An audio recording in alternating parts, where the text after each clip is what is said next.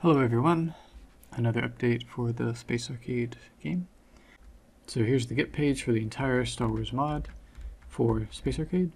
This mod was completely built within the engine. So aside from the models which were made in Blender, the engine just basically loads the models and you assign like collision and objectives onto the actual ships. So the generators and gun turrets and things can be placed manually. The avoidance spheres, all that is placed in the engine. And so to play this, all you have to do is clone this repository and run the spacebattlearcade.exe, and the mod is contained within the game data. So if we go to game data, you can see there's a Star Wars mod, which has all the model files and everything like that.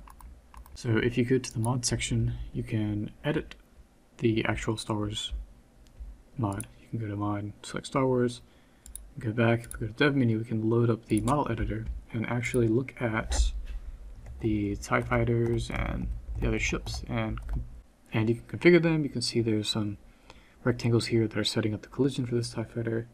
If we go to the X-Wing, you can see that the X-Wing has collision based around the wings. I added a feature where you can specify where the projectiles should spawn from, so you can now place this at the gun turrets on your custom models. That's what those pink spheres are. You can find all the details on setting up a model within these headers. So you can configure the team, the projectiles, collision, all kinds of stuff. So the carrier ships are here too, the avoidance spheres are set up, all the objectives are set up.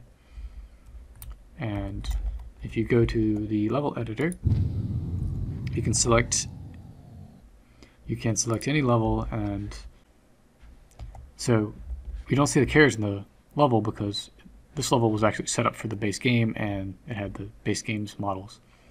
But there's code where if you try to play this level and it can't find a carrier in the level data, it will just use the game's default carriers, which when you set up a mod, you set up the Empire ship was set up to be, the Star Destroyer was set up to be the Empire's ship, and the Rebel ship was set up to be that Rebel ship. So if I click play here,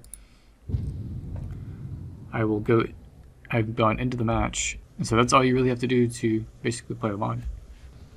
So you can actually just copy the levels over from another campaign and they would just work. There's not much to say. Most of the mod tools have already been covered, but this is kind of an example that you can use to make your own mod. Until next time, see ya.